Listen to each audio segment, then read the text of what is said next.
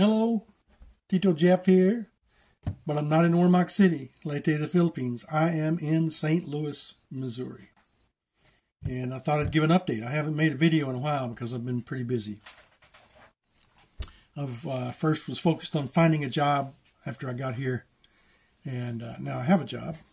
So I'm working for Barnes Jewish Hospital here in St. Louis. It's a big hospital. They have about 33,000 employees. They own more than one hospital here in town. I'm working in the housekeeping department. Not a great job. Not the most exciting job in the world, I guess you'd call that. After working as a chemist for 20-something years, I'm working as a housekeeper. And my position is called industrial housekeeping. So you've got women that do the cleaning of the patient rooms and things like that. And I started out hauling trash. They have chutes on the 17th floor that they drop trash down into big bins, and I would move those bins to the compactor and empty them, and some other assignments. And they've also given me some other what they call routes, where I go clean a cardiac diagnostics lab, pull the trash, mop and sweep the floors, stuff like that. And now I've been assigned a permanent assignment, you call it, on what they call the bridge. They're building a new building. And at the same time, they built a new bridge that goes from their parking plaza to the hospital. So I'm cleaning that. I guess because my boss liked me and she thought she could trust me on this assignment to get it done, because the administration gives a lot of attention to that area. So I'm working night shift, which is the same as Philippine time. They do offer really good benefits. And for a young person getting a job and working there, it's a good place to get started in life. They have educational training that they can give you for free, and some of it they'll pay for college. They'll pay for lots of things. It's a very physical job for me. It's very hard for me. I'll be 64 in November. I haven't worked like this in decades.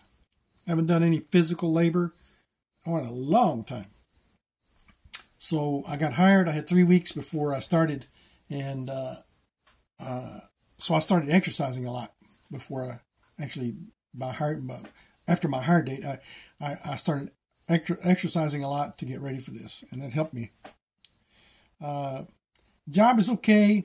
I don't mind doing it. You got to have a clean hospital, so it might be considered a menial job, but it's an important job. You can't have a dirty hospital. You can't have trash piled up. You can't have dirty hallways and things like that. So it's got to be done. And so my base pay, I'll tell you, is $15 an hour. I get $1.70 an hour additional for night shift. And on the weekends, I get an additional $1.30 an hour. So on the weekends, I'm making about $18 an hour. I've worked one overtime shift so far, and I'm not supposed to get any before 90 days. So I got some within 30 days because I guess my boss thought I was doing a good job. So, like I said, it's good for me. I'm getting stronger. I'm losing weight. It's really kind of a good workout. I'm on my feet 7 hours a night, at least. I have a 45-minute lunch break and a 15-minute break. And the rest of the time, I'm on my feet. I'm either walking or mopping or sweeping or doing something. I don't stand around. I'm on the move for 7 hours. So I don't know if you can tell it in my face, but I've lost weight. I bought some pants for the job. They're supposed to issue me some pants, but they didn't have any that fit. I needed a 46, and they didn't have anything above a 42 or 44 or something like that. So I had to go buy some, and I bought some that were a little tight, and now they're getting loose on me. So I work with some weird people. I got one guy that I work with. He's got a brain injury. For 10 years ago, he got beat up by one of his buddies, but he's working. He could have stayed home and pulled disability the rest of his life, but he's out there working, so I respect him for that.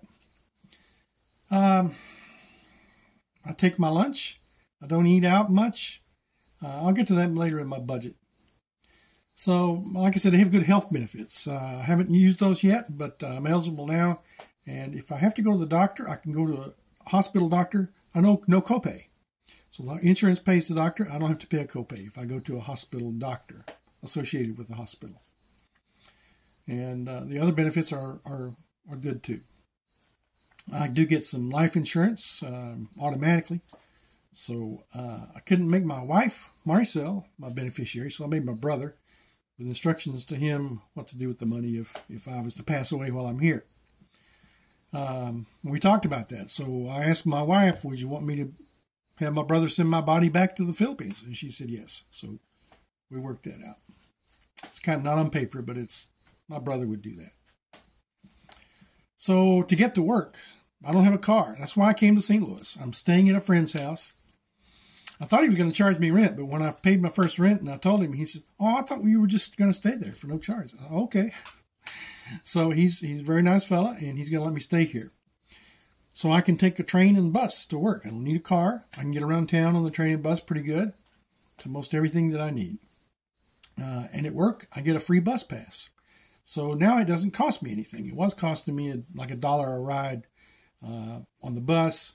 The train, nobody was checking tickets, so anybody could ride the train for free for a while. I think they started that with COVID. The city decided they were going to let everybody ride the bus and the train for free during the peak of COVID. Now they're only charging $1 for the bus ride. I think it was more than that pre-COVID. But I also learned that they're going to put up some turnstiles at the train stations now. So you're going to have a ticket. On the train, there's a lot of smelly people. There's some crazy people talking to themselves. But you also have people smoking marijuana on the train, just out in public. I sat and watched one guy sell some marijuana to a guy one night. He didn't care. It's minor amounts of marijuana. You're not going to even get a ticket here in St. Louis. It's basically legal. I do get some free rides on the bus as well. We got one driver. As soon as I get on, she says, "Oh, go ahead. Don't worry about it." So I don't know what the deal is there. She's maybe just a rebel. So all I do is work. I go to the grocery. I got a grocery store 100 yards from my front door, maybe 150. Got a Dollar Tree there, Marshall's. I did have to go buy some shoes for this job. Bought those at Marshall's. I've been to a Walmart on the bus. That was kind of difficult to get to the one that I wanted to. I looked online because I looked for these pants I had to buy, and not every store had them available. That's the trouble with Walmart. You think they've got stuff and they don't have it. So I could check online and see if they had stuff in stock. Well, there's one Walmart in St. Louis, one Walmart that had these pants in stock. So I had to go there. And it was about a 15-minute hike from the bus stop to get there and then back to get home. So it took me about 4 hours just to go buy 3 pairs of pants. I looked at shoes while I was there, and I decided against buying the shoes. Well, they had some that were looking pretty good, but I couldn't find any that really fit good.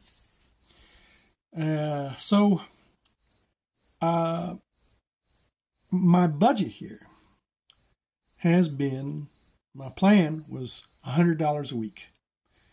And I'm sticking with that so far. Haven't run into any real big problems. The only thing I did do here, I've done some things that I've got a MacBook Pro laptop computer. I brought it with me, and I needed to get it repaired. So I got it done here for $120. I thought I was getting it repaired in the Philippines, but the guy actually messed it up. He used some crazy glue and stuff on the inside. The repairman here told me he found it. Messed up my speakers inside. They were vibrating. So I got that fixed here. It works good. I had to get the Wi-Fi fixed. The Wi-Fi connection was messed up. So I had to have a new Wi-Fi antenna. Then that's about it. I haven't really spent a lot of money here, except I had to get a phone number here with T-Mobile. That's $40 a month for phone service. $40 a month. I spend about $40 or $50 a week at the grocery store. So that's $90. Yeah. And maybe I eat out a couple of times a week. Well, that's hard to do. $10 a week. But you got Burger King here. They got a $5 meal deal, a couple of things like that. So that's all I get. And for about a month, I didn't eat out at all. I didn't go out to eat anywhere. But it's gone up so much here. For instance, one of my favorite little treats was McDonald's biscuits and gravy with extra gravy, a side of sausage, a hash brown, and 2 bottles of milk. about 2.5 years ago in the States before I came to the Philippines, that was only about $8.50. It's $17 now for that little meal. And it's crazy here. Some of the eggs at the grocery store, I've been buying eggs, 18 count, a dozen and a half eggs for $3.93, which I thought was high. That was what it was one week. Came back the next week, it's $5.40. Went up 25% in 1 week. They have some bird flu or something like that. A bunch of chickens died, and along with the regular inflation and stuff like that. So it's crazy. Beef, I looked at just a chuck roast. It's like $8 a pound for chuck roast. It's crazy. So I don't eat much fancy stuff. I get some deals on meat, like pork chops. I found some for $2.29 a pound. So I stock up. Brats, I got them for $1.79 a pound. I buy a big bag of frozen chicken breasts, like 5 pounds for $6.87 or something like that, maybe 3 pounds. So you can get some deals like that, and I can keep my budget under control. And I buy a sack of potatoes. So I'm eating meat and potatoes every night at work. Same thing over and over again. It's either chicken, pork, or a sausage, plus a baked potato, which I bake in the microwave, and with butter and sour cream and some bacon bits. It's a good meal. It's tasty. It's nutritious, but a little boring. And then for my break time, I have a sandwich, usually a peanut butter and jelly or a bologna sandwich. I was enjoying eating some bologna. I haven't had any bologna in 2.5 years. So fried bologna egg sandwich, add a little cheese. When I first got here, I bought some liver cheese, Braunschweiger, if you ever eat that stuff. So I got it on special, like two rolls for the price of one. That was a good deal. So I stocked up on that, but I haven't had that deal in a while. I missed breakfast sausage in the Philippines. Purnell's Old Folks Country Sausage, cause it's good. That's from the commercial. And so I'm getting some deals on the hot flavored sausage for like $2.50 a roll, which is a pretty good deal. Occasionally I get some Jack's frozen pizzas. That's my big treat on my days off. Pop one in the oven, add some extra cheese to it, and it's pretty good. Ordering pizza here is expensive, so I don't do that. I could. I've got a job, got a paycheck. If I'm living here with my wife, Marcel, we'll do that kind of thing. I've got a budget plan for when we come here, and we'll have money to do that. But my goal here now is to save as much money as I can to prepare us for moving back to the United States next year to help fund that relocation, so I don't have to dip into my savings so much.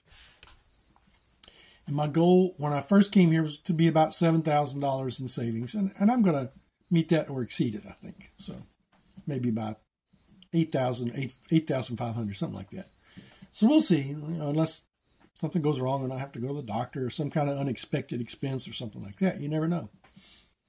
But I think I'm going to meet those goals, and I'm losing weight. I'm getting strong. I feel kind of good. I'm working with guys half my age, and I keep up with them. I do a better job than they do. You got some kids that just want to run around and do work fast, and they know that if they get done early, they can just kind of wander around the hospital, and the boss ain't going to check up on them. So it's, but I stay on my job, and oh man, I worked one night. We call it doodle bugging. You got a stick with a scrub pad on the end of it, and we got a brand new tile floor, and I had to doodle bug some steps because the new tile had kind of a haze on it, so we had to get that off. I did that for about 4 hours. I thought my arms were going to fall off, and but I'm doing okay. I'm hanging in there, getting stronger, feeling good. I've learned to stretch. All you guys my age out there, if you're having aches and pains, get online to HT Physio. HT Physio. It's a YouTube channel. It's a British guy. He's a physical therapist, and he specializes in helping old folks. He's written a book. He seems to really know what he's doing. And I found some stretching exercises on there. And I do those a lot now. And I do them at work. If my back starts hurting, I sit down on the bench stretch my hips and my back a little bit, and I feel much better, and I can go on. So stretching is something that's going to be a big part of my life from now on. I got to stretch, and do some exercises. Because like I said, I'm walking a lot all night, and sometimes my muscles, I think, get tight, especially in my hips and in my lower back, and stretching makes it feel better. I miss my wife, Maricel. I miss my little boy, JJ, Jeffrey Jr. I get to see them 2 or 3 times a day on video chat, but it's not the same thing. You know. So I'm really missing them, especially my little buddy, JJ.